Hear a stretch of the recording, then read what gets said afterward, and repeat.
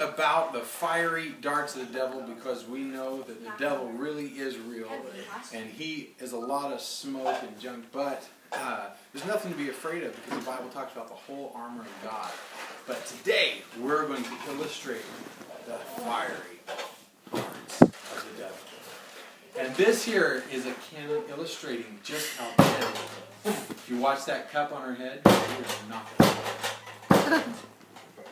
But this is actually putting out a ring of smoke along with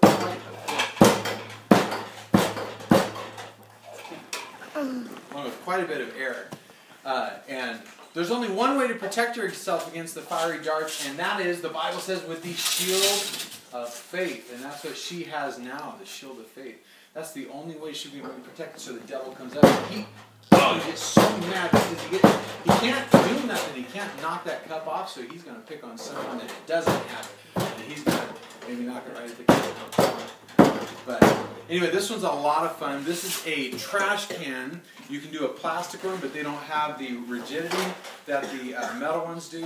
And around the top, all we have is a shower curtain with a bungee cord holding it together. And then on the bottom, there's just a hole cut out that we have put smoke into from our smoke machine. This one, you just tap the shower curtain, and it gets a nice shot of air, and it'll go probably 30-40 feet, and you still feel it. You can feel it very powerful. This is a really neat one. They also have one called the Airzuka, which you can buy off Amazon. I think it's around $20, but you can pull it back and shoot a shot of air. But this is so much more fun, and it's a lot less expensive. This turret here is obviously not run-of-the-mill. We had a guy in our church that agreed to make it for us, so that was nice. But you can still have a good time with a cheap plastic can, and